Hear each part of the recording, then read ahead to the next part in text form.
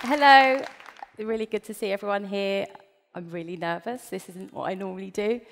So I'm going to tell you about my story. It started with humble beginnings. I actually grew up on a council estate to two working class parents. My mum, a cleaner.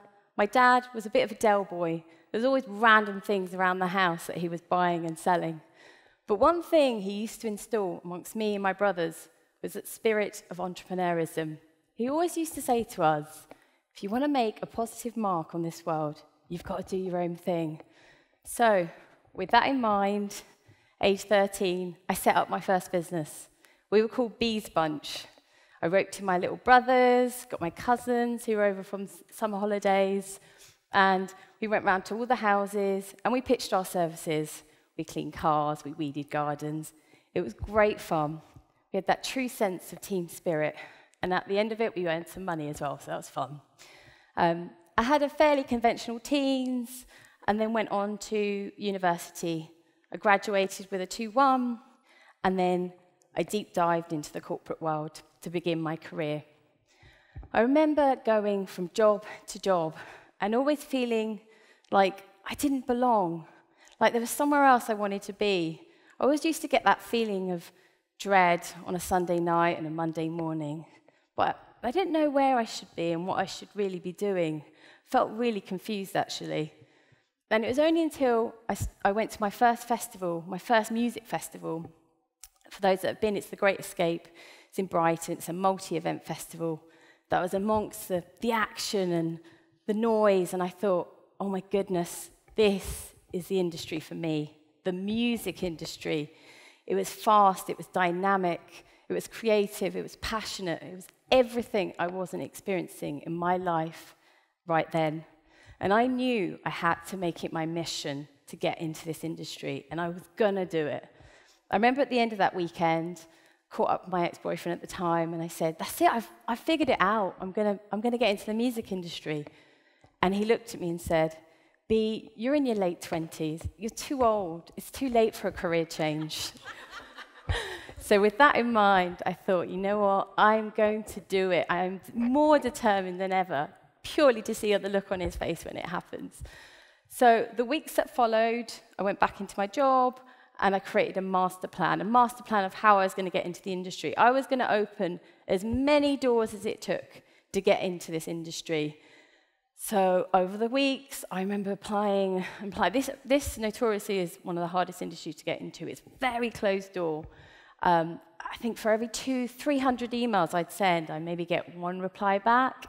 For all the paid positions I applied for, I'd always get the same reply.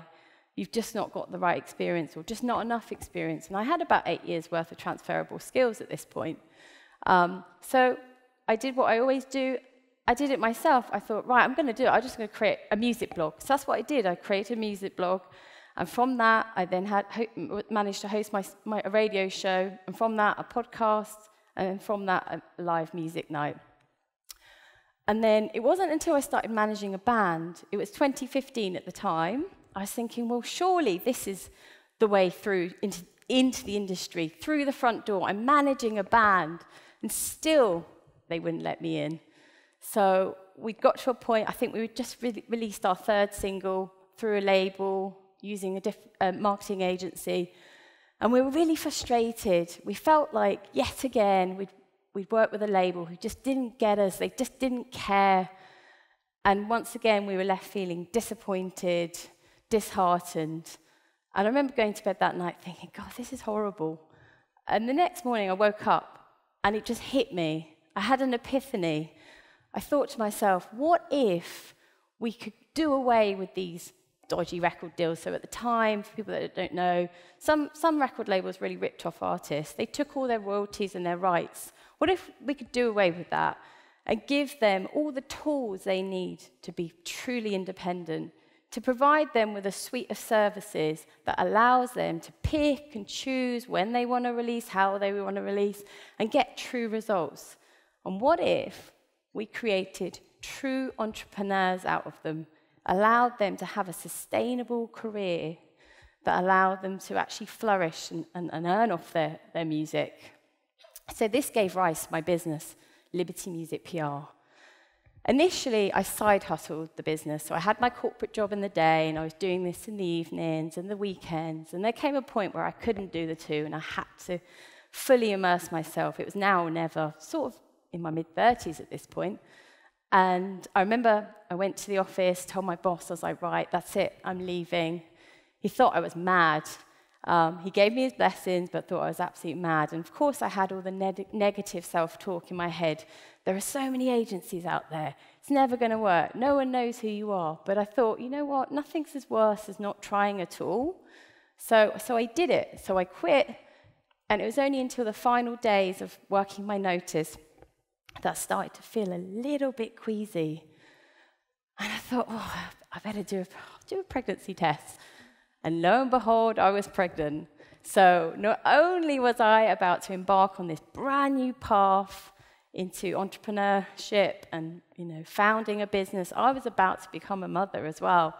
So as anyone can imagine, those months that followed were really hard work, not only dealing with the physicality of being pregnant, but also the fact that I had to work 10 times harder to really prove myself in that industry. I was underestimated, undermined, and undervalued so many times for being a pregnant woman. And I thought, no, I've got to do this. I've got to do this purely for the artists.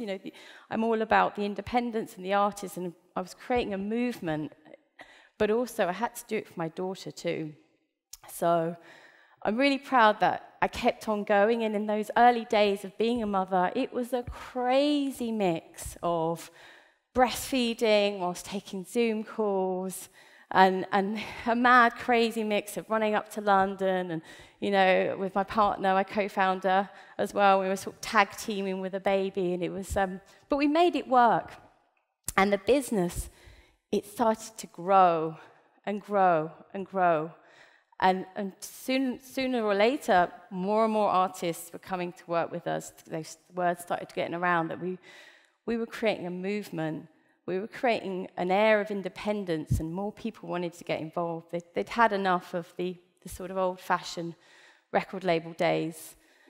And also, during that time, as a mother and a founder and a businesswoman, I just felt, especially in the music industry, there was just no support for working mothers and mothers in the music. There was lots of women in music networking groups and support groups. So there was nothing for us mothers in music. So doing what I always do, I thought, you know what? I'm just going to create my own thing, basically. So I launched MAMI a few years ago on International Women's Day. And what we aim to do, we've got a huge community now that we host. We host live events and virtual events. We had to do lots of virtual during the pandemic. But we're here to inspire and connect women. We have lots and lots of young women that come to our sessions, our networking events, sort of thinking about starting a family, but they're so scared because they don't think they can do the two. So we're there to prove them wrong, basically. So back to my mission of inspiring and empowering artists, I'm actually proud to say that we're now in our 6th year in business. We've worked with probably over 3,000 artists so far in that time. And we've worked with all sorts of artists, grassroots artists, right through to big household names and everyone in between. We've done so many things. We've created virality for so many of our artists on TikTok, on Spotify. We've created opportunities for them on some of the biggest radio stations across the UK. One thing I'm super proud of is some of the brand activations we've actually carried out. So during the pandemic, especially when artists could no longer perform, we actually teamed up with the likes of Tesla, Boohoo, River Island, and Eastpak, and created live virtual opportunities for artists from the comfort of their own home, so they're still able to do what they loved, which was perform to fans and new fans. So that's something I'm so, so proud of. Another thing that I'm also so proud of is the community that I've created internally at Liberty. So at the moment, I've got a team of over 40 people. They're all over the world. Most of them are actually artists themselves. So they truly understand the intricacies and the delicacy of handling a campaign for an artist and how sensitive it is as well, and how much there's so much anxiety that comes from the artist, because essentially they're giving away their sort of baby. So I'm really proud of that. So I've got quite a short talk, actually, looking at the time. I'm almost at the end of my talk, but I think what I want to leave you guys with as a sort of last statement is, especially for me, is I basically saw something that I really wanted to get into, and there was just so many closed doors. Everyone was shutting the door on me.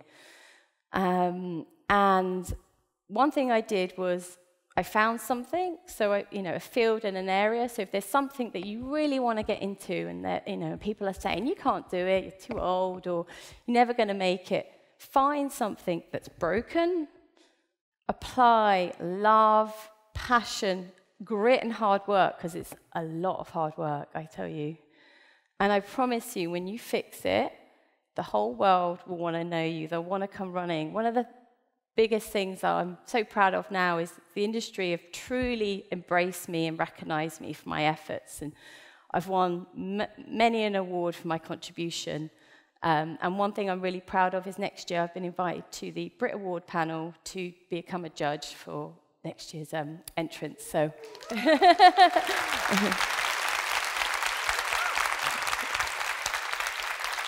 Thank you. So that's it. That's my talk. Thank you very, very much. Thank you.